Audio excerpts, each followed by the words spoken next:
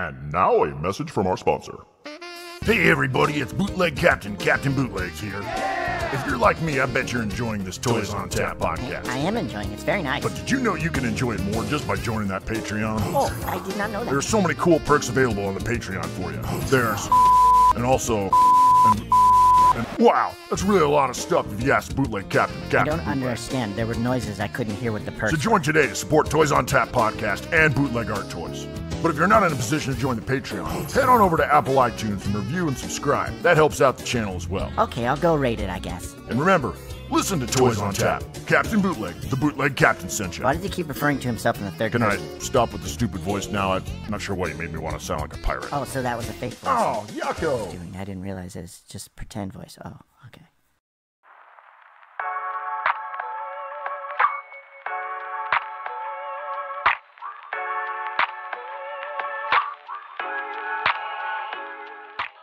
Yeah, what's up, baby? What the fuck is up, dude? This is like audio's clear.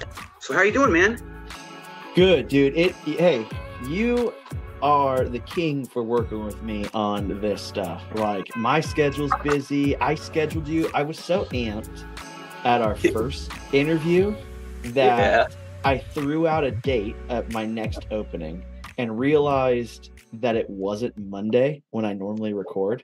Oh, no shit. So it was like messing that up for you? Yeah, I'm going to take my phone case off. Give me 1 second. Oh, no worries. I can still hear you. Go ahead. So I was like, oh, sick. How does the 27th work? And we got it all amped. And I was even like, this is going to be so sick.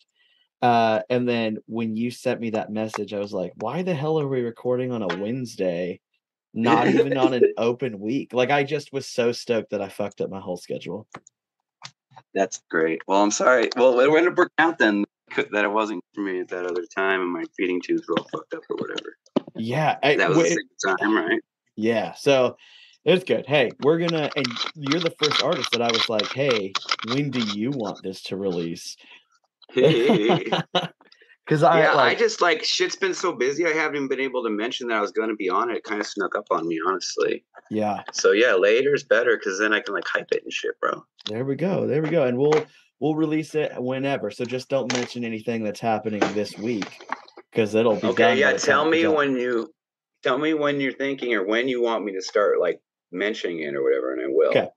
And I'm gonna go get a little care package out to you too. Shit's been fucked, so I didn't get to, but I'm making you something, homie. So look, making me blush over here, getting me toys. Sorry that's not already there, so you can have like something on hand because that was the plan, but like life got in the way, unfortunately. Yeah, I mean, I kind of want to talk about that, but before we start anything, let's get it started. Please introduce yourself and the goodness that you are. Alrighty, my friends. I'm Spicedream Toys on Instagram. My name's Theron. Most people call me T-Bone because I have a crazy first name, but I love being called T-Bone. It's like been my name in the punk scene for most of my life. But I've been an artist my whole life, and I decided to get off my ass and stop being a total Luddite and get online and have fun with all the other nerds. There we go. So before we get into toys and all that stuff, I want to see if you're comfortable talking about some of the stomach things that we're dealing with. Oh yeah, sure, my friend. We had a date scheduled, and sometimes it's hit or miss because of medical stuff.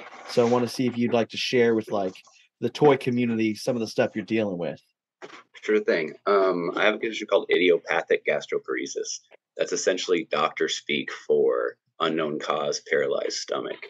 But I'm 42 now, and I got real sick around 30. Mm-hmm. But I'm essentially to the point now I've had a feeding tube for almost 4 years, I think it is now. And I don't eat anything by mouth anymore. My life's constant doctors and like surgeries and bullshit, honestly. But toys is an amazing distraction for me and an amazing motivator for me to like do something besides just being in bed. Yeah. But it's fucking crazy. I throw up a lot. I deal with basically near constant nausea. Yeah. But yeah, it's real wild. We had to miss one of our other meetings because I have a feeding tube, and essentially part of it continues down into my intestines, and that's how I eat.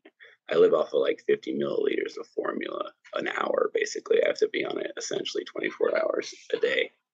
But Yeah, so at any rate, it wasn't down where it was supposed to be at, and so I had to like go in and get a surgery so I could eat, and it kind of messed up our last time we were trying to set this up. Man, this is how dumb and fucked up my brain is. My immediate thing was like, when's the last time you ate pizza? Like, dude, forever ago. Every once in a while, I'll chew on something and spit it out. Okay. Like, my doctors like encouraged me to eat if I could get away with it. Yeah. But it's been years and years of this, man. Like, I should have got the feeding tube forever ago, but I didn't. I didn't want to, and I'm a stubborn motherfucker. So I was like, well, I'll just make my mouth a feeding tube, and I'll just like eat less and less and less. But it got to the point where I lived like 4 or 5 years off of fruit juice and hummus, and lost like 100 pounds, and was like very much starving to death and hallucinating and crazy shit. And I was like, okay, I have to get the feeding tube, unfortunately. Yeah. But yeah, it's crazy. It's crazy. There's a lot of medical care and a lot of BS that I have to deal with. But the toy scene's been amazing for me. Yeah, which is something that's so good to hear. And I wish that people outside the toy community understood that, because there's always that undertone sometimes when people are like, oh, you make like toys. And it's like, bitch, this is more than toys. Like, this is an escape. This is a life. This is art. This is like feeling. Fuck to the yeah, especially in our little corner. But it's that way even in like I'm doing toy cons out here.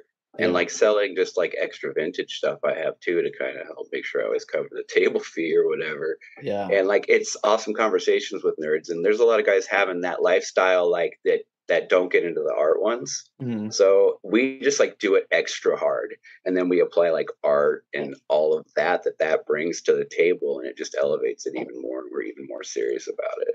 Yeah. Which it's crazy. It's the amount of work. I've never had a booth at a convention. I don't foresee that being a thing that I want to like. I mean, I got homies that always roll out with me and make it possible, but it's a ton of work, and I honestly don't feel well enough. Yeah. Yeah. So yeah, I rely a lot on my friends. I live with my best friend Danny since I split with my wife, and he helps me out a lot. Like he does a lot for me, and like especially when it comes to like cons and shit like that. But he's like a creative partner for me too, kind of behind the scenes. Yeah.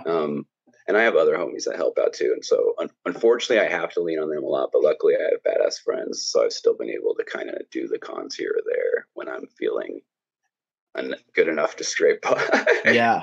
Which is crazy because I can't imagine when you like walk around DCon or something, you're talking to so many people and you're interacting, and that's without having a booth. And so I leave exhausted because I've just been talking all day. So I can't imagine what it's like running a booth, trying to sell, and then also having like being sick. Like I can't, that's not a thing. It's crazy. I have my machine, but like, yeah, I got a bucket with me at all times, and like I have to hide out and run away a lot. So I'm not like being disgusting and losing sales, but I make it work when I can. But honestly, yeah, the other thing with the con, especially like my main focus is my stuff. That's why I'm taking the time to go. Yeah. But a lot of the time is spent explaining what it is to people, which is fine too. I like being a person that can like be out there and like trying to help represent the community a little and like educate people on like there's like a whole world of us doing this shit. Yeah. You know, so like that's kind of fun, but it is in that way that you're saying it's a bit exhausting to like no, the candy doesn't come out of those, and it's just, you know, part of the aesthetic, and it's for fun, you know, and it's weird. You get a lot of attitude. You get a lot of people walking by me who's like, he just 3D prints those. And I'm like, 3D printing is as much work as what I do, but I don't 3D print these. It's just different work. I did that first. People give it like a bad rap, and some people have amazing machines and they really know what they're doing. So it might have been less work than when I was doing it. But I found that to be as much work. It's why I got into casting as when I did. I was starting out with like repaints and using 3D prints when I could. I had a real bad experience hooking up with the first guy when I was trying to mold shit a few years back. And honestly, it delayed me a lot into jumping into this world, sadly. But at any rate, it's just weird. The responses you get are weird and like dismissive. And I'm like, it's all fucking work. You can't make your home printer print out like your tax return, like, but you think a 3D print is nothing. It's just laughable to me. Yeah, I think what's crazy, I mean, while we're on this, we have people like Dimension X Toys who's like 3D printing these massive Ninja Oh yeah, Turtles. those turtles. Yeah. Fuck yeah, they're so sexy. I talked to him a lot actually when I first hit the scene. He's a real nice guy too. And he like is sanding and painting and coating. Yeah. And then the episode that's out this week is the week that we filmed this is High Toys in Japan, who like 3D printed these little robot things. And it's I saw those. Those are cool. Yeah. And cool. I don't know. Anyone that likes to shit on another person's art because they don't understand that it's art, those are the lowest people on my totem pole. Right. And like I've had a lifetime of dealing with those people. I'm a punk rock musician and I went to school for photography. I was planning on being a photography teacher, and then the digital revolution happened and I was fucking not on board. Like I almost have a fetish for the dark room. So I'm just like, why would I even want this? Like now I appreciate it for what it can do for me, for taking pictures of mine and my buddies' toys and other shit and my daughter and stuff. But back then it like ruined my life practically. Yeah. Took away my career path. They literally started removing all the dark rooms from schools. And I'm like, I'm not going to be able to do this. And I was already struggling working 2 jobs just to get my associates finished. So I kind of just stopped there. But yeah, a lifetime of dealing with people that don't understand art. So, which you're describing something that Scott Hensey said when he was on here, when they started. So he sculpts everything by hand, but then when they started doing like ZBrush and digital sculpting, he was like, "No, I'm not doing that." And now he looks back and he's like, "I probably should have just buckled down and did that." Right. Yeah. And it's a tool. Like that's what I learned as like an old man and a Luddite that doesn't want to get on board with new shit often. Everything's a tool. It's like I hated CG when it first came out, but I always said like erase the zippers and lines. You use it in tangent with practical and it's the best shit ever, you know? So I don't know. Everything's a tool. You just have to see how you can use it. Yeah. But we are here for your toys and you as the artist. So I'm stoked that you made it. Thanks, bro. I'm glad we could make it work and find a day that I wasn't feeling terrible. Yeah, and I was gonna say, even if you were feeling terrible, hey, we're gonna film this while No, we're doing it today. I feel better than average, and I did everything I could to try to set shit up for us today to be as good as possible. So thanks for having me out, man. This is awesome. Like you're literally why I finally downloaded Spotify and started listening to podcasts. Yes. You and your show, bro. It's a labor of love, dude. I gotta like you can tell. Yeah, full disclosure, I've gotten weird comments before. They're like, "Oh, you're just fucking doing this for pay," and it's like, I don't know that you know this. I don't get paid for this.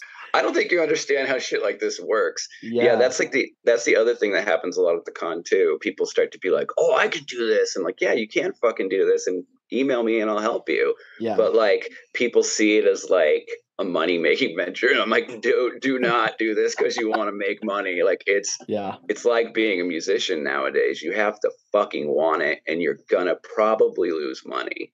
Yeah, even if you're good at it. I just so happen to have a good, like a really supportive and good wife who's like, "Hey, I get that this is just like your passion. Don't worry about the money side. We'll figure that part out." That's awesome. Yeah. And it's just like you're doing it as a service to the community and because you're a nerd. And like that's like the most admirable shit ever. Yeah. Like honestly, bro. But like, yeah, you brought me out of the dark ages and like see, like I don't need a thing like Spotify. I hate somebody else picking my songs for me. I love listening to albums, like reading a book cover to cover in order and shit. Like I'm old school and I have my favorite shit and bands I like. So I'm just gonna do that. Hey, but yeah, I'm glad you're here now. You got me, man. I'm here now because I'm all about this toy nerd conversation. Like this shit, I live for this, man. Truly. Because it's cool. Like we're gonna talk about. I want to hear about your childhood, your past with toys and all that. And we talk about that with every artist, but it's never the same. That's a lot of us have a similar path, but yeah, it is always different. What would you want to get into, my friend? Hey, let's talk. Like you said, you're 42, correct? Yes, sir. Born 1980. Boom. So you grew up in the heyday. Toys at its highest point. Every commercial was just toys. Cartoons were for toys. What was that like growing up? Did you have them all? Did you want them all? All that stuff. Yeah. Oh yeah. Yeah. My childhood was even more centered around, way more around toys than the average person. I was always a comic book store kid. But kind of right away, I became more the toy guy at the comic book store. Okay. I still read plenty of comics and love a lot of that shit. But like when I was a kid, like 13, 14, 15, I used to ride my skateboard like 5 miles to get fucking Toy Fair magazine, dude. Like I loved this shit in an obsessive way since tiny. Yeah. My first big toy thing, like my mom was fucking amazing, and I was super into Masters of the Universe growing up. So I had a shit ton of He-Mans. Like that was my main toys that I had as a kid. And she was awesome about always trying to help me find different ones. So I think that kind of helped me like be that collector that's always like, there's another fucking figure out there you don't have. Yeah. And then, but I missed kind of the main Star Wars original boom because I was born in 80. So like when I was tiny, it was all He-Man for me. And I actually owned like 2 Star Wars figures, I think, before I became like a preteen teenager. And I was just obsessed with the films. And so from spending a life of going to comic book stores as often as I could, I like was aware of the vintage line. So I spent like all my preteen years getting lifts to antique stores and toy stores and collecting the original line, like before Power of the Force 2 even happened. Yeah. But like that was like my life. Like I'm a collector freak. I spent a long time collecting movie props. I used to also carry around with me when I would go into all those antique stores a picture of the original Greyflex flash handle. That's the Luke Skywalker lightsaber. Okay.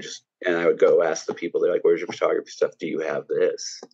You know, and I like built a replica, you know, Greyflex in the 90s when you could barely source the parts and shit. Yeah. I made like a scout trooper costume when there was like one set of armor on the planet and used my dad's garage tools to like do all the finishing work. And when I had, you know, no business doing like a cosplay of that level, back before cosplay was a word, you were just a nerd that people threw shit at. Yeah. That is like, I just can't help to smile seeing, like envisioning a kid walking through an antique shop, 10 years old, just like, where is this shit? And like, everyone I gotta else, build this fucking lightsaber, guys. Yeah. And everyone else is looking at you like you have no business looking for that kind of a product. And then, yeah. And like now those things, I don't even own them anymore. Like I had a couple and I'm also poor because of my health issues and other things, but I get outpriced of my own collectibles all the time. I've owned so many amazing movie props that I traded for or scored for a song, but I needed money and they were worth a lot of money. Yeah. So did you like collecting, you describe like owning all these toys and stuff. As a kid, yes. you played with them though. Like this doesn't sit on the shelf. Hell yeah. Okay, good. No, but then as like a teenager, like when all my friends started growing out of toys, it kind of switched over to more like, well, I'm a collector. But I played with the shit out of them still. And I was like a huge diorama guy in the 90s too. So like the Power of the Force line started dropping and I was like up its ass and like at the store annoying the employees and like cutting open boxes when I shouldn't have been. And like, we interrupted this broadcast of Toys on Tap to bring you this. Meanwhile, in a galaxy of bootleg treasures. DOV2, we have engine failure. We must crash land on DKE Toy Planet. Oh my, we're doomed. Wait, salvation. Hooray, we're saved, DOV2. Limited edition custom artist-made action figures and DKE Toys. Check out www.dketoys.com for a full catalog. Hooray for custom action figures. DKE. Getting friends that worked at places to get me stuff. It was crazy. It was like a huge part of my life, my whole life. Up until the prequels, I owned every single Star Wars action figure or like 12-inch doll and like a lot of other stuff that was made. I had every single one. Yeah. And like the prequels, not to be dramatic, almost ruined my life. I was so devoted to Star Wars and being a nerd and being the guy that's like, well, there's 8 new figures out this month. I gotta go fucking find them. And then the prequels happened and I waited in line in the middle of the night to buy the toys. I bought them all. All those stupid fucking toys. And then I waited forever outside to be the first person into the first screening of the movie. And I left just like dumbfounded that this was supposed to still be my Star Wars. Yeah. like it's like a crazy level. Like I know as a diehard collector, and I've spent the majority of my life watching Star Wars when I go to sleep every night. And now I have way more Star Wars to watch. And I would sometimes watch other films, but it's like it's Pavlovian for me. Yeah. It helps me sleep. I got the lucky experience because I was born in 90. So very young age, I had like I could only remember the Ewok scene because that was the only part that I loved the most. Like I remember putting in the tape and then rewinding it to the Ewoks and then watching just that scene and then rewinding it again because it was like teddy bears running around. Yeah, you were the perfect age. Yeah, and then I got older, and as a kid, like the prequels. So this is the bummer part. Like if you knew Star Wars and loved Star Wars, the prequels were not great. But as a kid, at your age, sure. I was 9. Like I wanted to see pod racing. I wanted to see this weird shit happen. These weird and there's aliens. parts of it that are amazing too, for sure. And so coming up as a kid, I had a bunch of the Power of the Force toys, and then all the new toys came out, and I remember playing with them. And I didn't realize like the discrepancies between the prequels and the old ones until I got older, and I was like, "Oh my gosh, what's happening here?" Right. And I have young friends that like I have this conversation kind of a lot because like I kind of hate the fucking prequels. Yeah. I've grown to like not despise them and let it be like a problem. Yeah. But like and that's like another one of my things. Everyone shits on Disney all the time. I'm a big Disney guy. Yeah. Like all things aside, like they're a huge part of my life. They're a big part of my childhood with my mom who's passed, and they're a big part of my life with my daughter. Like I love Disney, and specifically, I'm fucking obsessed with Disneyland. But people shit all over Disney, and especially Disney with Star Wars, and they say Disney ruined Star Wars. I would like to go on record and say Disney saved fucking Star Wars. We had the prequels and a cartoon that's barely watchable about those same shitty prequel characters. Star Wars was practically dead. Yeah. And they gave us, man, even if you don't like the sequel trilogy, which I do, I feel far superior to the prequel trilogy in every way. But they gave us Mandalorian, Book of Boba Fett. They gave us fucking a Disney Star Wars land. Like Galaxy's Edge is enough to be at their feet every day for the rest of your existence. Yeah. And I think and I haven't even been. like you got all these like I don't know. It's so tough to think that a company would ruin it, right? Like I never would have dreamed of seeing an R2 unit in real life, but at Disneyland that thing's roaming around, so I could go see it if I wanted to. Like in a completely themed area. Like I've always been a huge nerd for Disneyland because of that. Like the attention to detail.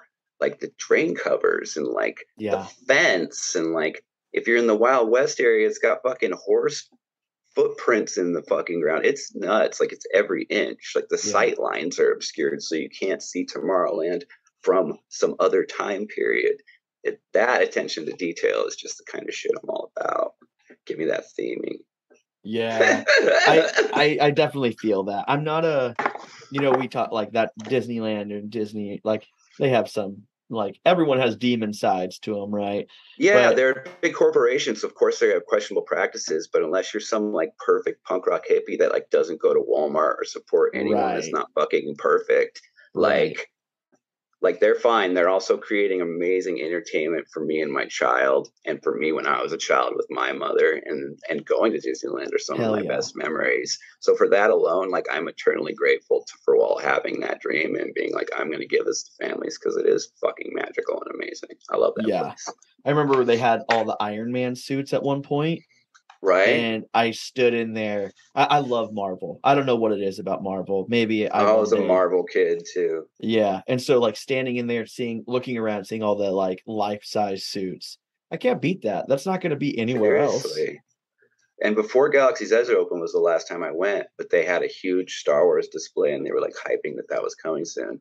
And I got to see tons of original props and stuff down there. It was so badass. Yeah. So you did all of those toys that you bought and collected all that time, did it make it, right? Like, was there a time in which you finally hit that point where you're like, I got to get rid of all this, or did it make it all the way to adulthood? Oh no, it made it. I remember when I was kind of young. I've always been like a skater and like a punker, and like my friends like never got that. I was also like such a giant kid and a fucking goofball. Yeah. I remember one time I was starting to like try to date and whatever, and I'm like, man, I'm just such a nerd. Like, maybe I need to put some of this shit away. And I remember I packed away some of my Star Wars shit and like all my Terminator toys, because I had a shit ton of those in the 90s. I love that line. And I was like, that lasted like a week. I'm like, no, fuck this. This is just who I am. If like people don't want to be with a nerd, they shouldn't fucking be with me. And I always want toys. So, and that's like now, like you can see in the fucking camera, my room's crazy. Like every inch is covered and has a toy on it. Yeah, you have a giant like statue over your left shoulder that's gnarly. I have a bunch of props from Pandorum in here. I used to have a world-class sci-fi wardrobe collection. I literally could have opened a museum, and half of my pieces are in museums now. But that's how I was able to pay my bills for like the last several years when I was like on leave from work for 6 months at a time or dumb shit. Yeah. But yeah, that's that. I'll take you over there maybe later, but that's from Pandorum. There's another monster dude from Pandorum over there, and then there's 3 more Pandorum costumes in that corner. Damn. But they're all film use stuff, and I like built the displays of like the monsters with it. That head on that one was actually originally from that Time Machine movie from the 90s. Early O's or whenever that was. Yeah. And it's Stan Winston, and they reused it in Pandorum. If you guys, anybody listening to this, haven't seen it, if you haven't seen it, get the fuck on it. It is a masterpiece. Yeah. Yes, me. I love that. So you go through, you have all your toys, you get through high school and stuff, and then you start, because you have an art background. You've already described like you're an artist through and through. I am. I've done like every kind of art practically, and usually not that successfully. But I just want to do it bad enough that I just keep doing it. Yeah. Like I was that kid that all my friends, like they could skate way better than me always. And like all my friends have always kind of had like easier go. But like, you know, I'd play my bass fucking 10 hours a day so I could be a passable shitty bassist. Yeah. And that's kind of how I am across the board with art. like people too, they like get the impression they're like, oh, this is just so easy for you. And it's fucking not. And it's an epic amount of work. And it takes me way longer than people would think. That's why you don't see me release that much. And my homies get a ton of it. I talk to a lot of people online.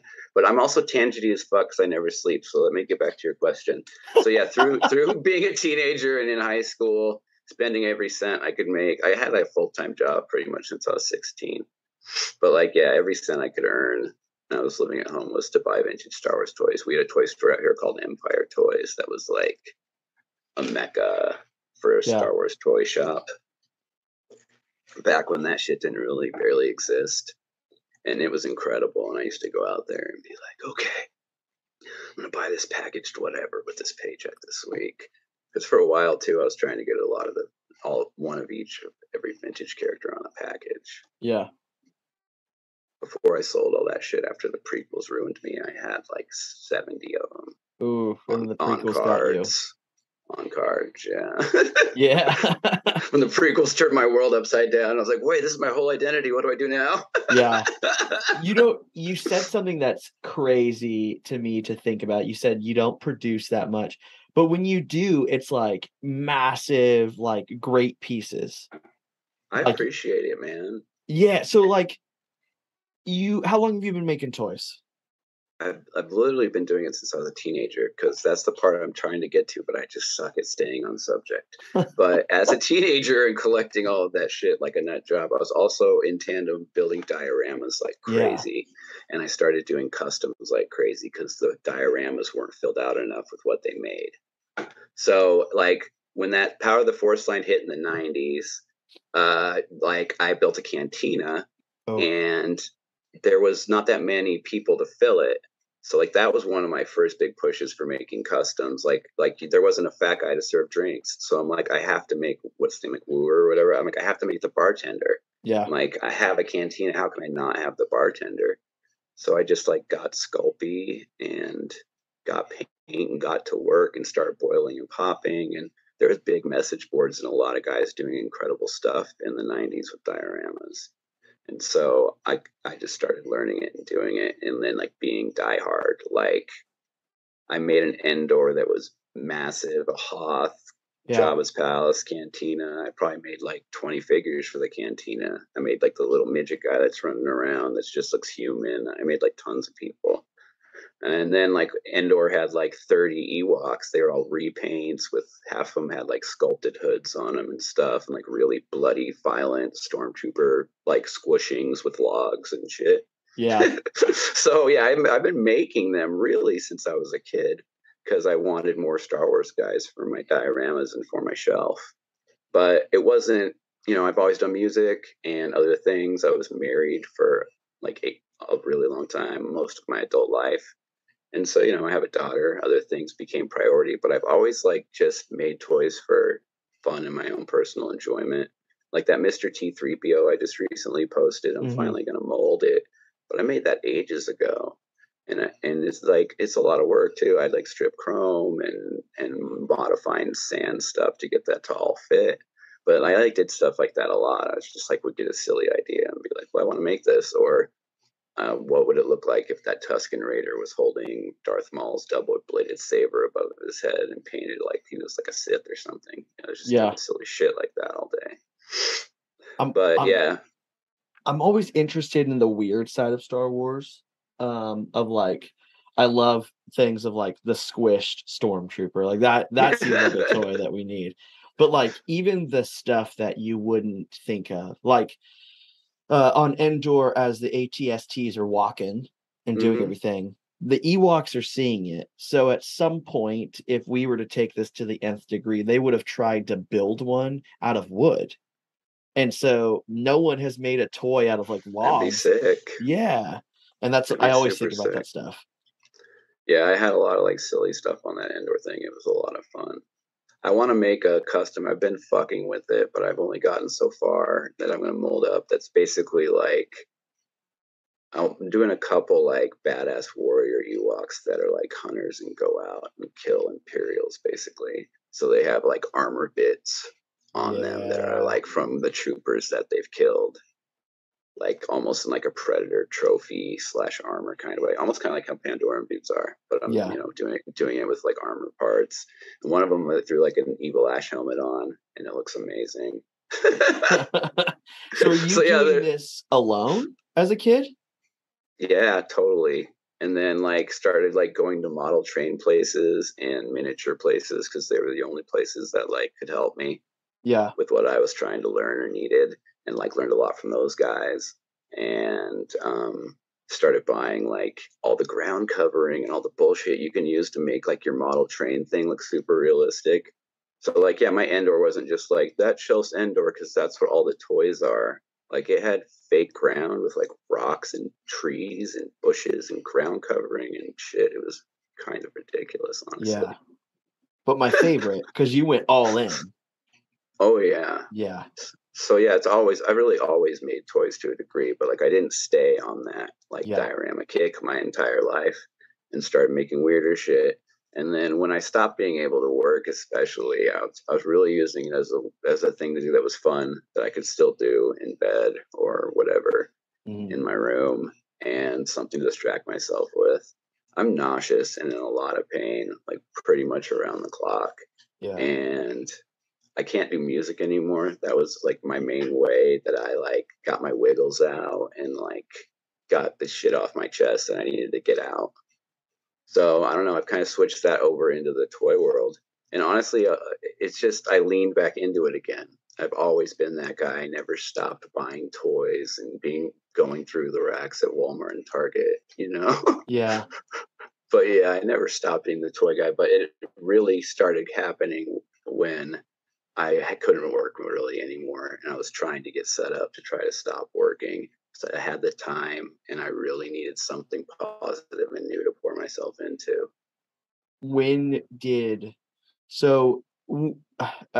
This question might be like a 2, 3, 7 part or something like that. So like you've always been making toys, and then at some point, so let's start with, when did you find out that you couldn't work anymore? And then how did that change the toys that you decided to make? Well, all that COVID shit definitely gave all of us more time, I think. Yeah. And then me and my wife started splitting. And yeah, it just kind of got to where like I was finally in the position of not trying to make a house payment and changing my life in big ways, to where I started trying to figure out what I needed to do to get my medical stuff to be essentially top priority. And then toys just kind of happened along with that, I guess.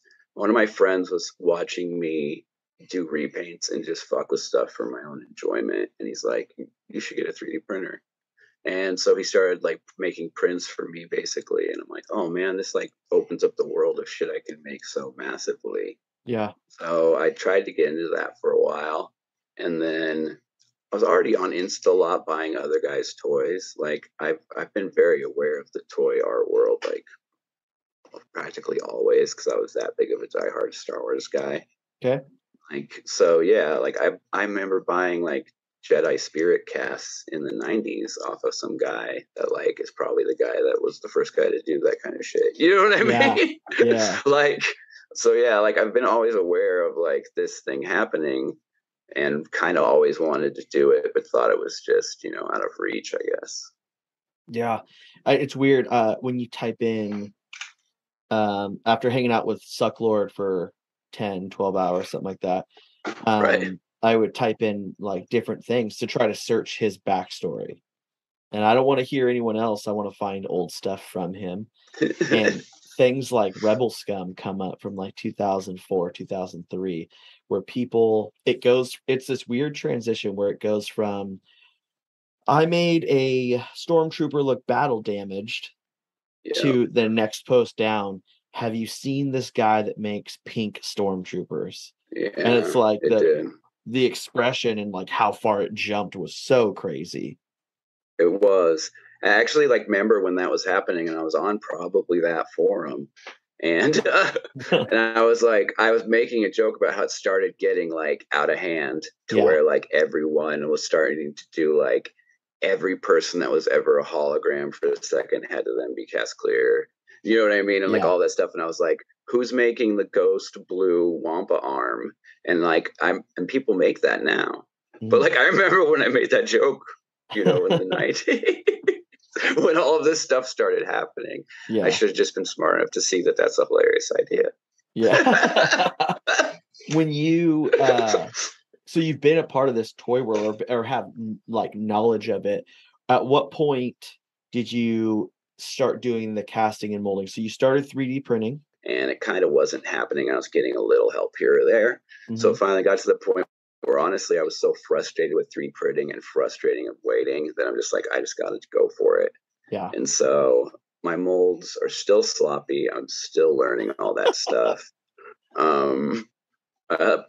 Life Without a Pressure probably was miserable forever too, for anybody that's watching this and starting out. Just fucking buy it. It's a game changer. But yeah, I guess 2020 sometime I started doing it, maybe even 2021 once I started doing resin. I'd have to go look back at my feed.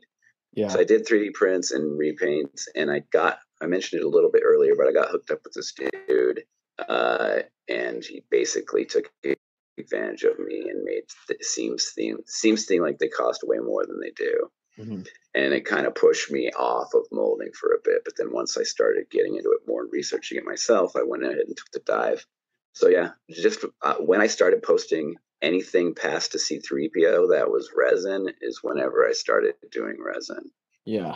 And does resin, this is a interesting question, I think, does resin affect you? Because you got those gnarly resin fumes coming.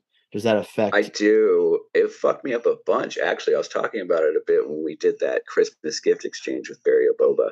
But I'm reckless and I'm already dying. So like, I kind of don't give many fucks. Yeah. And I was like getting it all over myself all the time and stuff. And then I got it on my eye. And it was like the most brutal thing ever on like my eyelid.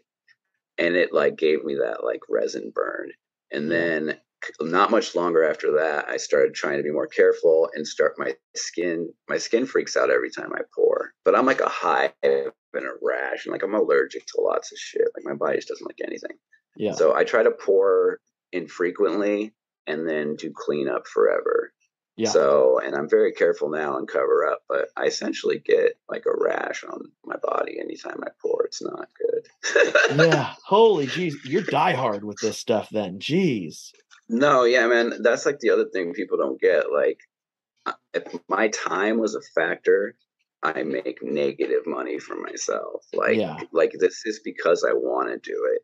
And it kind of touched on it a little earlier. Like, I feel like I don't make a lot. I only want to do one of ones. I've been considering doing other stuff because I feel like it's like maybe it's like the catch 'em all collector mentality shit, but like, it's like Yeah. people want it to be a drop of 10 of the exact same thing. But like I don't want to sit there and make 10 of the same things to begin with. And I don't even want to release that. It's like why also I leaned in so hard to the card art thing. Like I love it when it's both.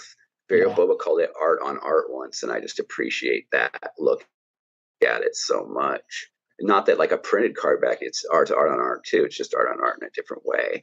But I don't know, for me, I want to make that piece the fucking ultimate it can be. And like do it to death. And I don't want there to be 5 more like it because, like, I don't know, maybe it's from being a lifetime as an artist. But to me, having something that's a 1 of 5 or 1 of 10 makes it way less desirable, actually. But yeah, and I'm a movie prop guy. Maybe all that shit ties into it. But to me, there's not fucking 5 Davids, that, and the other ones that are molded from it and are copies. You know what I mean? Like certain things, if it's just a 1 of 1, then you have the original. And I just feel like when we're talking art, that makes it more arty, for lack of a better word. Yeah. It's tough because I like making the runs only because I like being at things like Decon, right? And I like working with Dove. No, and that makes sense. But other than that, making runs is not my favorite because it's tedious and it's constant. I feel like if you're doing like a replica type piece or a piece that's like, this is a figure from a movie that didn't have figures, like I'm doing Pandorum shit like that because I'm obsessed with it. Like I feel like stuff like that makes sense. But like if we're doing something that's like, this is art because of the sculptural thing plus the colors that are happening, I don't know why you'd want to share that with 10 other people. Yeah, that's just me, I guess. What I'm super interested in is as you started molding and casting and pouring resin, at some point you were like, you know what? Let's throw candy in this. Let's throw some random shit in this resin and see what happens. Tell me why. What? That's so sick. Why? Well, how did it happen? That's always been my favorite stuff. And watching people like Barbarian Rage do double casts that killed. Yeah. Or like I've like followed and bought from some of these guys for like ages. Like Hands of Doom is from out here, and I have like one of his Wampas, and it's so beautiful. And I have a Stormtrooper his that has like nerds in it in the chest. But yeah, so I'd seen a couple people do just like awesome double cast or awesome add-ins, and I'm just like, man, I'm just once I start doing resin, I was always just knew I was going to just like find the coolest shit to shove in there. Yeah. That was always just part of the goal. And so I was just like, there's like a huge candy store out here. It's like ridiculous, like almost like a tourist destination. And I just go in there anytime I have the money and like scout for candy. And I've been getting badass rocks and stuff. Jazzwiz just bought a bunch of Super 7 figs off me, and I spent like half of it getting garnets and aquamarine and more amethyst and God, so much good stuff, dude. Citrine, tourmaline, like it's all like watermelon color looking, like so much beautiful rocks. So I love the doing the rocks and stone stuff, and everybody's receiving it really well, especially at the cons. People have a hard time paying $20-$25 for a resin cast fig. That's tons of work for me. But they don't bat their eye at paying, $35-$40 for one that's got fancy stones inside it. Right. So I've been kind of leaning into that too, because I actually make a couple bucks every once in a while when I sell those. Yeah. I wanted to design a massive, because the Stormtroopers you've done are not small. They're the Gentle Giant 12-inch. Yeah, which is like to be producing a 12-inch figure is. I wish, again, people understood, like, that's a lot of resin. That's a lot of mold material. That's a giant... It is. It's a ton of silicone, too, dude. That's 5 molds. Yeah. Oh, my gosh. Just to make that bitch. Because I didn't do it as one piece. Yeah. Oh, is it articulated? I mean, they could be, but I always glue them. Okay, good. I might try to source big magnets and F with it, but I'll never articulate the legs. Speaking of, I don't like leg articulation on anything. I think it's pointless on an art toy. I think it's absolutely pointless. On a 5-point with straight legs, what are they going to do? The can? Unless you're going to put them in a vehicle, which there's hardly any bootleg vehicles. So I don't even know why you would. Yeah. I feel like it's pointless and just another reason for them to fall over and get magnetically attracted to your other art toy that's sitting on the shelf next to it. Yeah. I despise leg articulation. I only articulate if I absolutely know that it's not made for a backer. If it's made for a backer, articulation ain't happening. I'm sorry. Yeah, you shouldn't. And most of mine are destined for backers. So a lot of times too, the 3 3/4 I will mold as one piece. Yeah. But yeah, these are sculptures at the end of the day. Dollar Slice will call like his Jumbo Fett sculpture. And I think that's like a good way to look at it. Yeah. It's not a toy. Like if you want to play with it, that's cool too. But like for me, it's not a toy. It's a mini sculpture. It's a tiny piece of art that I got from an artist that I think is fucking badass. Yeah. And now it's mine and I own it. And it's on my shelf to be enjoyed as a sculptural item to view. Yeah. Like my fucking toy case is like one of my favorite things. And that's all of us motherfuckers in there. But that is like glowed for days. Yeah, black light. I lay in my bed and look at my fucking all of my favorite miniature art pieces. To me, I don't need to pose them or quote unquote play with them. I want them to look beautiful on a shelf. Yeah. I think it's tough because when we say we make toys, the connotation is like, oh, you make things for kids that they play with. And it's like, regardless if it moves or not, it wasn't ever intended for a kid to play with it. It's intended for your shelf. Yeah, and most of my stuff is. I have tons of stuff in this room that is toys and was sold as toys 40 years ago. But you touch one of my rare Thundercats, I'm going to slap your face.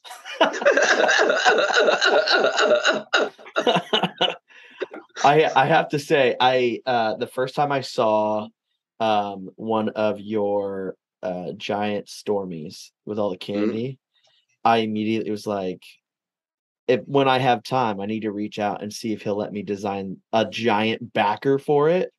And I've thought about doing that, dude. Yeah, go ahead. So sick. I would love to design one based on like a Willy Wonka Star Wars kind of mashup.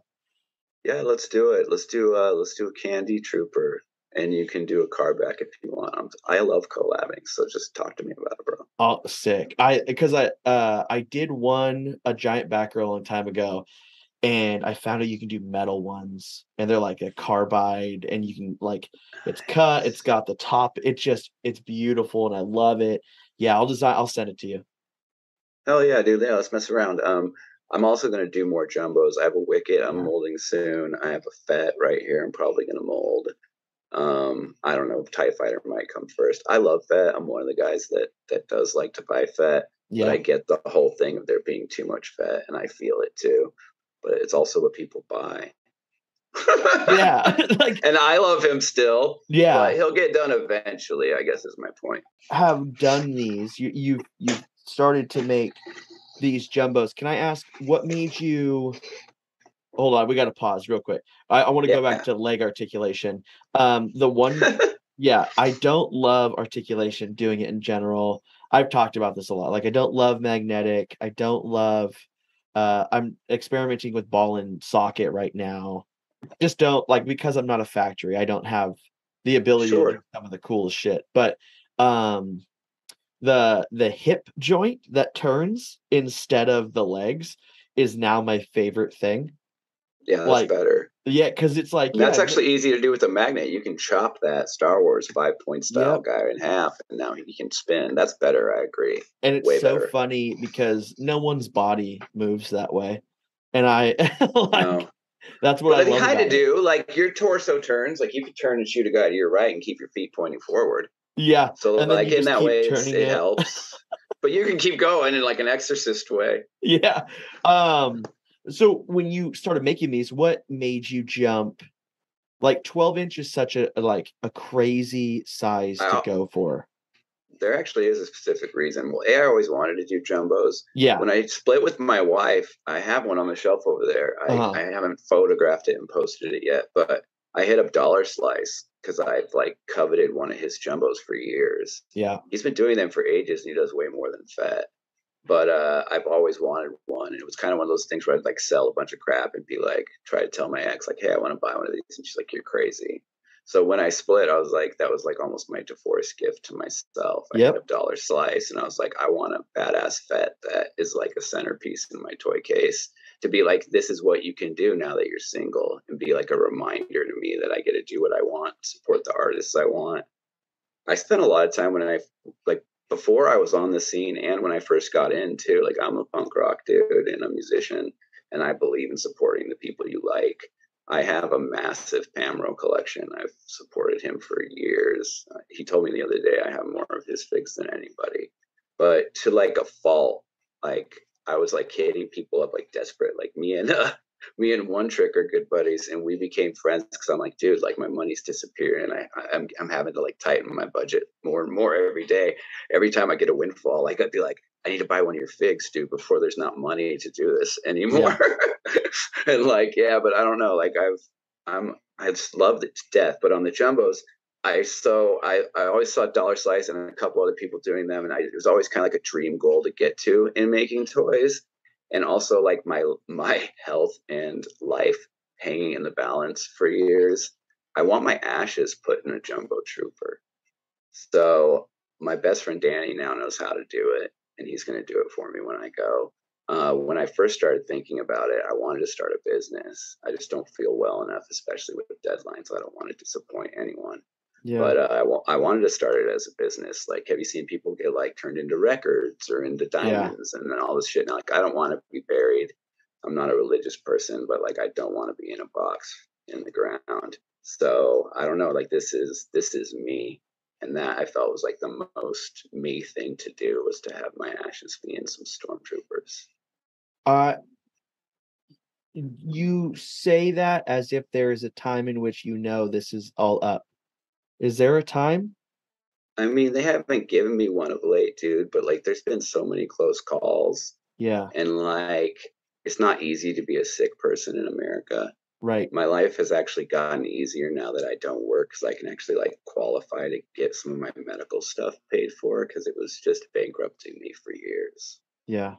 So it's gotten a little better, but dude, during COVID, I couldn't even get my feeding bags for my proprietary feeding machine that there's no other option to. Yeah. For like 9 months. I almost literally went on a heist at the factory because like I was gonna like starve without them practically. Yeah. So yeah, it's things over and over, dude. And my shit's uncurable, so I just get kicked out of hospitals a lot of times because they can't fix me, so they don't care. So dude, over 10 years as an insanely chronically ill sick person, I'm lucky I'm still here. Yeah. My daughter gives me invincibility almost, and I'm so grateful for that. But my life's fucking impossible. Any sane person would have drove off a cliff at this point. But I've choked on my feeding tube, thrown it up so much into my throat. Like, there's been so many close calls, dude. But like, yeah. So there's no date. You know what I mean? Yeah. But I'm grateful for any more years I get. Shit's a little improved recently. After I did this thing called TPN, I had to get a surgery and feed through my veins for a while, which helped me put on a lot of weight and balance things out a little. But yeah, it's constant, dude, just to stay fed and alive, essentially. Can I ask you, I mean, this deviates a little from toys, but like what is keeping you going? What makes you say like, no, this isn't it? Like, I gotta keep fighting. Dude, it's my daughter, and it's this. I have toy homies, and I have this art to pour myself into that people are appreciating. It's funny too, like when I was a photographer, I made shit that people would never want to hang above their couch. Yeah. It did well in an artistic sense, or even like in a competitive way in an artistic sense. But it's hard to be the guy that makes sad ass photos that people don't want to, have or care about. And then as a lifetime, like hardcore punk musician, it's very niche. And most people don't give a shit about that, but I've always loved toys, and I just decided to do this, and I just decided to make what I wanted for myself and kind of be like, I'm buying this off of other artists. This is like a thing now. Maybe I can do this. And like, it's been the least path of resistance of any art I've ever done in my life. Yeah. And it's flattering as fuck. It's amazing. Like the fact that like I have friends, I have artists that I admire that have my pieces on display in their house. And like that alone is incredible. It's like very similar to like being a local punk band and getting to play with all your favorite fans when they come to town. Like just the fact that I get to be buddies with these guys and be like considered among them, and that people look at my art and appreciate it as an art thing. I don't know, as an artist my whole life, just like that somebody wants to take this thing I spent time and poured love into and like cherish it and display it is so flattering and like rewarding. So that's a huge part of it too. So really, it literally is it's my daughter and toys, dude. That's what I live for now. It's what gets me the fuck out of bed. It's what makes me paint toys when I'm laying in bed and get rashes all over my body and pour any scent I can make right back into it. I love this shit. That I gotta tell you, that makes me like teary-eyed because like I like it almost makes me want to cry because like I love the community. It's an amazing place. But I'll never understand the depth of the community that you're expressing, that like this is what makes you want to keep going. It's a huge part of it, dude. The toy community has been amazing for me. I lost almost everything over a few years. I've lost my health ages ago, but I lost my marriage and my home and most of the items I owned and things I worked for my whole life. And yeah, it became like it's a huge shining spot in my life. I have buddies I get to talk to online and trade toys with, the ones we make or otherwise. It's this awesome, positive distraction, and I get to keep pouring myself as an artist into stuff, and then it gets to be super well received, which is just amazing. Fuck, man. Like wow. Okay, so yeah, as long as I'm like together, huh? have a heartbeat, guys, I'm gonna keep making shit. It might be few and far between, and like I've been doing like a post blast of late, but I've been working on some of those, like those jumbo troopers. I worked on those for like a year, guys. I've been casting parts for those and fucking with those things forever. Yeah. So yeah, I'm not just like, well, this weekend I made 6 jumbo troopers. No, man. Like that was like any time I could like get out there and do it, and like stretched out. But like, yeah. So yeah, I'm in it for the long haul, nerds. So as like you have progressed, you've been a collector your whole life. You've been like into toys your whole life. You make toys. You make sick ass toys. Thanks, what are the things that you're most into collecting toy wise now? And what are some of the toys that you see in like toy lines that you're like, yeah, this shit's rad? All right. Yeah, for sure. I had this conversation a bunch recently, actually, because I'm getting to that point again where like I got to handle some debt that's still hanging from my medical stuff and whatever. Yeah. So I'm having to be more selective. But for you, the last few years, even before I was on Insta, it was way leaning harder into like, I'm going to support an individual and buy a piece from them. Yeah. So that's always been my focus. But I also have like tried to collect from vintage lines I'm into. So I'm super into the vintage Thundercats. I'm still trying to recollect the vintage Star Wars line again. I love like all the 80s cartoons like Silverhawks, Masters of the Universe, Brave Star. I collect from all of them. Yeah. I just almost finished my vintage Silverhawk set because actually my frustrations with the modern toy world, I feel like we're getting fleeced as a community. A $60 figure shouldn't be on the fucking shelf at Target unless it's the best thing ever. Right. And it's most of the time it's not. And they're just like, well, we can fucking gouge the He-Man guys again or the Turtle guys again. Like, I don't know. I'm like, I just have had it up to here, especially when there's a whole world of like badass artists making honestly way better shit. Right. So I've kind of like switched gears. I started getting into some of the recent Turtles because I love those characters. I was really pumped that there was a new Gargoyles line because I'm like, my Gargoyles shit over there. Yeah, I saw that. Goliath is massive. It's huge. That's another problem with them. Actually, they're too big. I don't have the room. Yeah. But like, there's a gargoyle cell up there. Like, I'm a nut. Like, I love gargoyles, but I was way pumped about that line.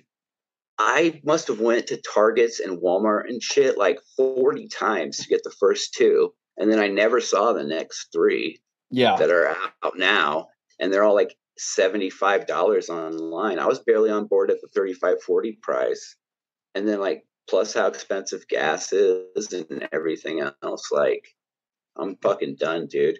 So I sold one of them, and I'm keeping Goliath, and that's all I'm buying. And I'm literally not to like be whatever. I'm one of the bigger Gargoyles fans probably fucking around. I'm obsessed with that shit. Yeah. And I like, fuck you guys, honestly, NECA, if you fucking hear this, like, eat a dick, make your shit easier to get. It's a nightmare, dude. You know what's crazy is I loved Gargoyles for sure. A 90s kid, so like before school, that shit was on TV. I was stuck in front of the TV. I used to take my skateboard or my rollerblades to school, and me and like one of my friends would race fucking home to catch Gargoyles after school before we missed it. Because that shit was like an anime. Like, you'd be fucked up if you missed an episode. Yeah. So we watched that, and like all the X-Men show, like the X-Men and Spider, of course. But like, I don't know about you, but I've grown more obsessed with the lesser known toy lines, or the ones that are dumb as fuck. Me too, like Rock Lords and shit. There we go. Like, that one is crazy to me. It seems dumb. Barnyard Commandos seems good. Food Fighters, the Tycho Dino Riders. So I literally came up with a toy line that is a bunch of this crap jokingly on accident with my roommate Danny. Yeah. And like, I'm gonna have to do it eventually, but it's essentially like Rock Lords with the shitty transforming He-Man rock guys, which is so funny because at the same time we were already getting robots that were like badass robot into like a fucking plane or truck or something. Yeah. And then they're like, here, it transforms into a fucking rock, and it doesn't even look like a rock. It's like a shitty rock. Yep.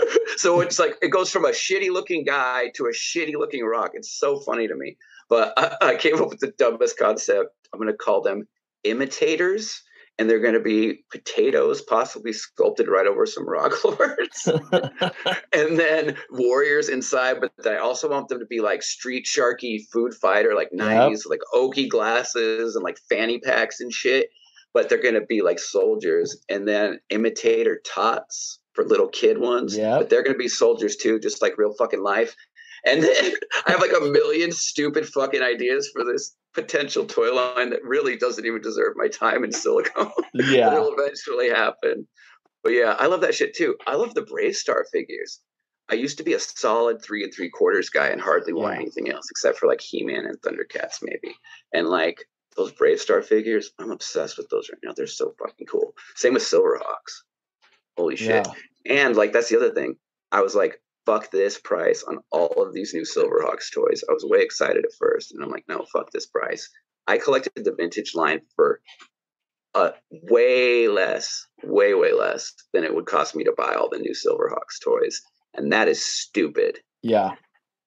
And that's the same thing with Turtles. You can buy almost all of these characters on a vintage card. It might not be perfect, but a decent vintage card for the same money as buying a new NECA figure. Like, why would I? Yeah. And when I can have the 35-year-old one. Yeah, I think the problem so this is where I'm at. It's cool to see NECA, right? Like they do cool stuff, whatever. Marvel Legends, it's cool. You guys do cool stuff. No, that's not that they don't do cool stuff, but on the niche stuff, it gets fucked up. But go ahead. Right. I think that I did damage to my brain in that, like, I opened myself up to the toy world, which means you find all the stuff that is better, or that your brain, like, you get dopamine rushes for. So for me, instead of the Ninja Turtles toys, it's like, I want the Ninja Turtle bootlegs that came out in other countries. Right. I want like those Dino Riders. I just want the characters or the dinosaurs. Like, I don't want any of the new toys, or like Cowboys of Moo Mesa or Street Sharks. Like, they're stupid toys that are so fun, but it gives my brain this like head rush that I'm like, I need to chase it's it. Like it's like nostalgia and a ball, especially as like a 90s kid. So yeah, I totally feel that too. But I could look at NECA and not feel a thing. No, it's true. And this thing you touch on is also like the toy scene runs so tangent with the punk scene, and there's actually a shit ton of punkers in this scene, which is awesome too. But and I think it's because we're all DIY and don't give a fuck about rules. So we're just gonna do what we want. But it's funny, like it's very similar, and I view the toy thing a lot as that. It's like not only can you go collect the vintage line, a lot of these things, you can go collect a badass glow glitter resin one from some badass artist. Right. So like I could go buy some packaged Swamp Things. I'd love to have one on my wall.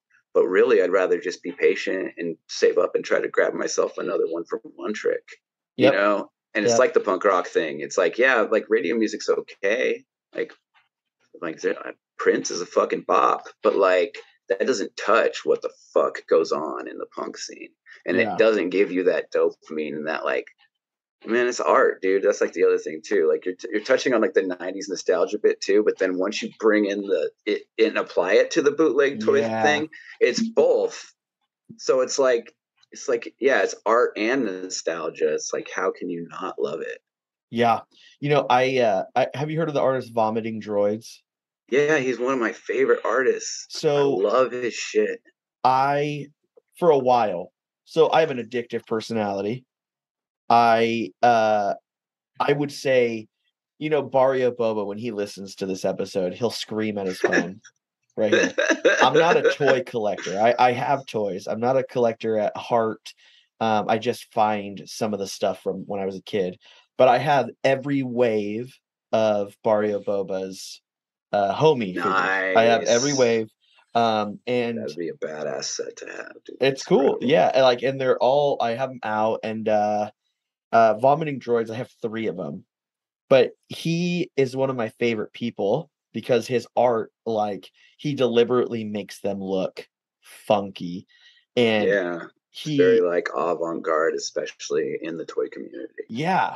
And I'm addicted to Ewok toys. I don't know what it is. They're weird looking. Everybody is. Everybody loves Ewoks. I didn't even get to keep one of the Wookiee walks I did. If you saw those, where I cast the Chewbacca inside an Ewok. Oh, everybody loves those. They're so cool. I'm gonna try to do that with the Jumbo Wicket when I do it. Do it. So he makes the Ewoks, and one time I bought 2 of them. Because but I got 3 of those fuckers. There we go. Sexy as fuck. He has a rule, and it's so funny. He said, like one time he was like, "I got a drop coming," and I was like, "Sweet, I'll take all 5." And he was like, "No, I got to try to get like everyone's got to get 1." And I was like, "Bro, but I'll just take all 5 now." No, I like he has some pieces of mine, and I offer to trade with him constantly. He doesn't like setting shit up and like having to be responsible for that trade. And he's very much like, I want to spread it around. I managed to get 3 of his Ewoks early on, and that's all I have still. But I love more. Like I love his shit. Like, They're so I miss weird. That split fet drop, and that shit is so great. But you know, he's great. I'm also obsessed with his fucking logo of that little mouse droid throwing up, as a guy that throws up all the time and loves Star Wars to death. Like, I wish he had that as a shirt. Yeah. Like, I'm gonna straight up ask him if I pay for a run of shirts of that. If he can care. And then I'll send him to him to sell. Like, I always want it as a shirt. I think that's sadly the problematic piece of Toys on Tap for me. So I interact with so many different artists all over the world. And it's super great, and I love it, and it's one of my favorite things. But because I'm interacting with so many at a time, when Vomiting Droids has an Ewok release, I miss it. I missed out on the split fet, or like, I missed that one too. Stupid, and feeling shitty, or the doctor something dumb. Yeah, and so it's like, it is what it is. I'm getting the best part of the toy community, but losing out on parts that are my favorite, sadly. Yeah, but think about all the stuff that like people have just sent you or hooked you up with. Like, you're gonna get a care package from me here at some point. It should already be there. I'm just running a little behind. But yeah, and that's like, dude, like I do a lot of collabs. I was just having this conversation with Titty on the Unpunched set we're doing. Yeah. Like, we're going to send all those to charity. We just decided. So we're doing an animal charity out there that he picked that like helps homeless pets, which I'm way stoked on. Because not only do I get to like have this buddy that's like across the fucking planet. Yeah. Now that we did this thing together, like I get to help some people across the planet that need help by having fun with toys. And that's like the coolest shit ever to me. Like that's like why I do the Blue R2s, which I'm about to start again. I'm trying to get those to where I can mass produce them faster and produce more donations. And I'm going to do shirts for that soon too. For that, I'm blue. It's okay if you are too. The Blue R2s I make, I don't do donations to Trevor Project on those. But yeah, I think that's a great way to do collabs. And me and Titty are going to like, do that on ours and start pushing that more in the future. I think I might set up all Unpunch as charity functions going forward. I'm doing a collab with another artist in too that doesn't cast yet. So I'm sending them some of my stuff. Yeah. And then they're going to put it on an Unpunch card, and we're doing a donation for that too. Let me brag on you for a sec right here. Yeah, I hope this doesn't make you feel uncomfortable. You got some shit going on. Like your life has been tough in some areas, and yet you still are finding joy, and your first inclination is to do stuff for charity. Like, I don't know that I've spoken to a better human. I mean, I appreciate that, dude. I'm not perfect, but and like facing your mortality a lot, if you're not a piece of shit, usually makes you want to be better. Yeah.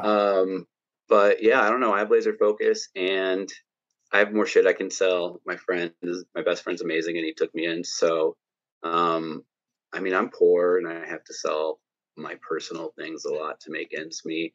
But nothing will make you feel better than like pouring yourself into something like that and having it be a donation.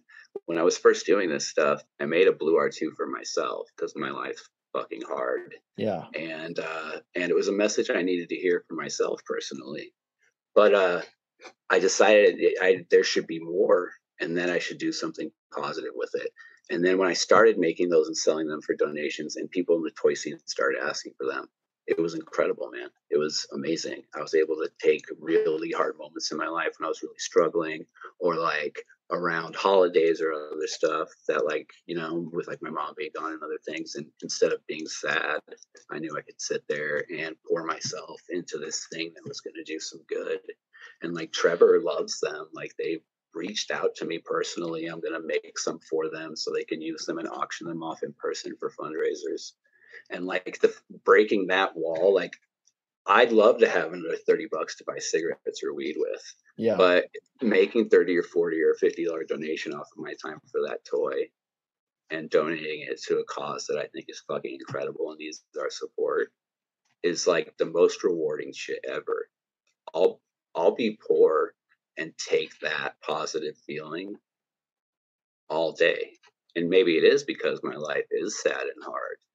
But like that fills up my well, and that gives me motivation that I need to get things done sometimes too, in a way that money doesn't motivate me. So with all the stuff that you work on and all the stuff you got going on, do we have a sneak peek at possibly what's coming up next for Spicedream? Molding those Mr. T's hopefully soon. Okay. I have a Christopher Walken Pez that's in silicone right now. Hell yeah. I'm gonna do like glittery gold Christopher Walken Pez's and shit. Yeah. I want to eventually make my own Pez style base and do a whole line of those. And I'm starting with weirdo actors. Buscemi's probably next. Yeah. But I want to do one that says Spice on the side that has a hollow chamber inside that I can then fit mini Pez's inside, so you can like magnetize, pop the head off, and pour out. Like essentially, I want to do a clear base with the whole color spectrum of the rainbow of Pez's inside it, and then different color heads. You can take the head off and dump out all the little resin Pez's, essentially. So I'm working out the logistics on that, but that's sometime soonish. Tons more woodbacks, tons more stones. I bought a shit ton of stones with that money I got from Jazz. So I just have to hit the materials place, and I'm molding so much stuff. I've kit bashed a lot of 3 3/4 guys that are more unique and not just like the character. Like I did those pilot people a bit lately. I love doing, like, I call my cold weather pilots. I'll do like an X-wing body with like Hoth arms and whatever head. Yeah. And I have a bunch more of those that I'm finishing right now too. But but more like actual work kit bashes, not just part swaps. I developed a weird little pilot that's actually the back off of a Super 7 Worst figure that looks very X-wing pilot-y. combined with X-Wing stuff and like grafted together. He's probably gonna have this super fucked off helmet, and yeah. So I have like weird shit like that. I'm trying to get finished right now to mold. I also have a gargoyle that I'm molding that's got silicone on it already. That is on the vintage gargoyle line. The only Brooklyn figure they made in the normal colorway is a total piece of shit. I don't know if you remember. He's got this horrible mouth that opens and like no neck. It's like the worst fucking toy ever. But they made this ice one that looks decent. Yeah. But he's got like ice on him and he's not the right color and shit. I essentially have stripped down and sanded and parts swapped between the two figures to kit bash a perfect vintage Brooklyn that doesn't look like a total piece of shit. And I'm going to paint those accurately and release that. So that I just wanted for myself my whole life because I hate the original figure like with a passion. So I'm like making one that looks like the cartoon and using the vintage parts so it looks right. Yeah. So those are coming too. So that's probably like the next mold stuff and just lots more resin stuff. Like I love Star Wars. I'll never stop making it. And being who I am, being broke and wanting people to just have my stuff, I haven't kept hardly anything for myself, unfortunately. And so I got to move into that zone of keeping and making for myself again more. But like, I appreciate it too much. Like when my buddies reach out, they're like blown away by a piece and want it. Like B to the J's the shit, and so is like Fletch, Tycho's Tacos, two of my like good homies and buyers. And like if they reach out to me and say they want something, I'm just going to give it to them. Like they can buy it and have it in their collection. Like I love them and I appreciate that they want my stuff and want to display it and enjoy it. But because of that, I'm like I don't have a Wookiee walk. I don't have like multiple characters now that the molds are dead on. So I'm like, well, shit, I gotta start over and make those for myself. So the Star Wars will never stop. I kind of have a secret life goal of casting and making a bootleg of every vintage Star Wars figure. Yeah. If I can live long enough, that's the goal. I'd love to have a wood back or painted custom card back of my own making and a vintage figure of every vintage Star Wars figure. If I can live like another 10 years, that's what I'd like to do. But I don't think I get that. So as many as I can get done. Awesome. Hey, as we start to come to the end of this episode, my favorite thing, brag about yourself, plug everything, where we can find you, how we can get more of your art in our lives, everything. Fuck yeah. I'm super approachable and bored and love human conversation. So first and foremost, my homies get first choice. So anyone can be my homie. Just reach out. Don't be a dick. So the easiest way to get the hottest spice shit is to just contact me. If not, I'm on Insta posting drops. That's the main place I sell besides at cons. And also Polar Bear Pop Culture Shop in Scottsdale, Arizona carries a decent selection of the spice 7 days a week, 6 days a week if they're open. We got Unpunched collab dropping soon with Titty Beans. I am doing final touches. They're getting mounted to the cards right now and photographed. Mostly blacklight reactive, batshit crazy trash backs. If you've seen the Unpunched before, people listening, it's just more of that. But this time it's with Titty. Last series was with Universal Pit Stop. He still has some available in his shop. But yeah, my Etsy is always empty. My Instagram and my closet is usually somewhat full. So just contact me. Next up, we have Hurt Toys on the Unpunched collab. We have Ocular Rhombus is going to paint mine. And then after that is Hella Radical. I'm trying to get Dario Boba to do it because I want to do little baby trash backs with his little figures. Yeah. For the Unpunched. So I want him to do it soon. But Unpunched is not stopping. It's an exercise in friendship and fun, and which is what I feel collab should be first and foremost above a business venture.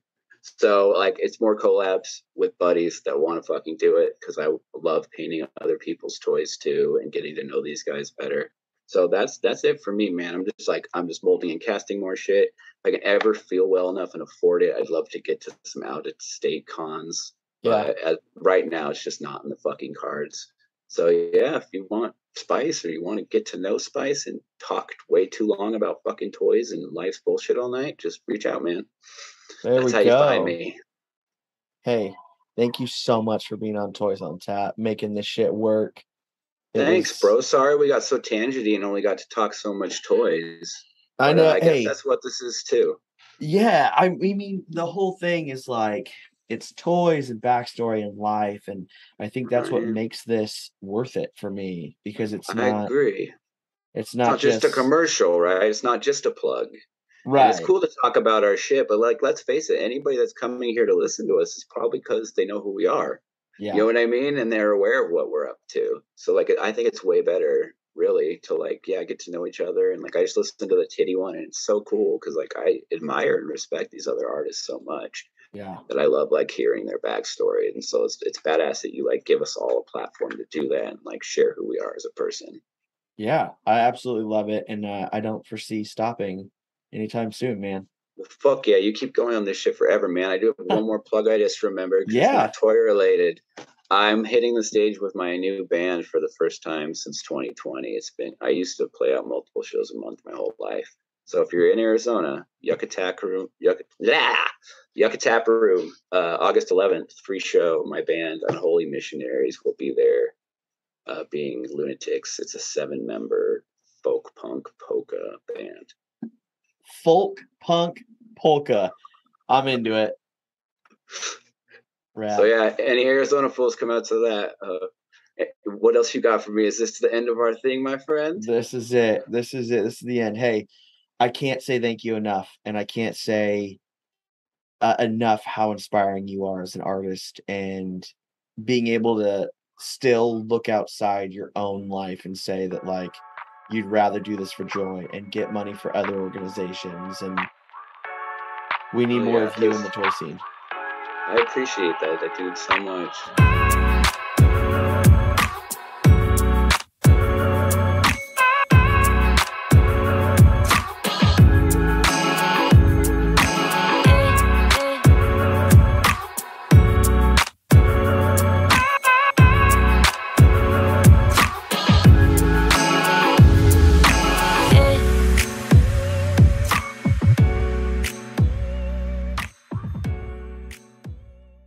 New from Toys on Tap. Toys on Tap. Next episode. Next episode. It's great. It's amazing. You're going to want to listen to it. It's not right now, though. You're going to have to wait till the next episode to listen to it. Oh, when's that? The next one. Cool. Toys on Tap. Toys on Tap. The next one's going to be good, too. So stay tuned and listen to that. Toys on Tap. Awesome.